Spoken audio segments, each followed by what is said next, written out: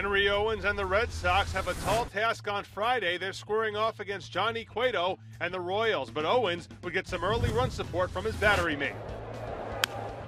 To left field. Orlando on the move, not going to get there. To one hop the wall. From third comes Shaw. Rusney Castillo will be stopped at third. It's an RBI double for Blake Swihart. The ball gets away. Here comes Rusney. He'll score. Throw to second, safe. Red Sox lead it 2-0. Runners lead at first and third. Cueto's 2-1.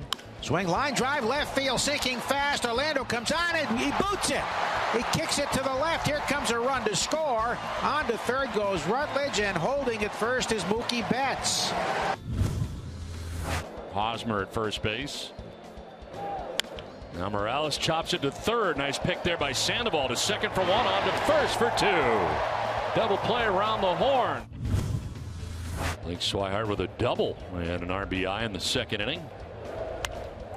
Now bloop out to left center, and that is going to get in for a hit. From third comes Castillo. Red Sox have their 3-run lead back again.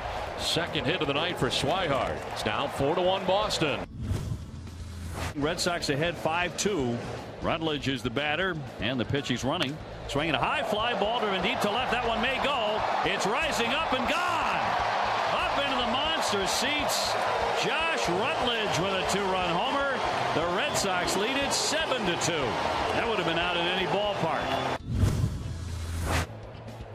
Dealing here with the 1-1. Breaking ball. Great diving grab by Sandoval. And a good throw. Nice play by the Panda as Kendrys Morales retired 5-3. Yeah, that's very nice down at third base. You know, most of the time guys rush.